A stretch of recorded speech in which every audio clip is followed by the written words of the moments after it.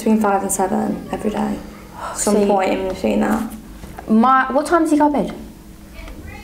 When I do it, he goes to bed at like 7. When Jordan does it, between 8 and 9.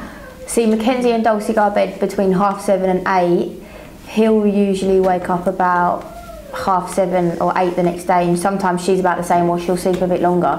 Sometimes I have to wake him up to get ready for school, but yeah, sometimes I have to do. I feel like it varies. Like I don't even know what happens differently, but like some days, like it just depends what happens in their day, doesn't it? Yeah, if he's really been really busy or whatever. Like the other morning, you woke up at 5. Then today, you woke up at 7.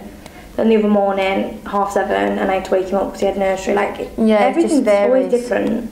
Never the same. If you don't have a child that's like mine, you can probably put them in their room with a stairgate and let them watch telly or play with toys, whereas Marley's stairgate's gone because he could climb over it.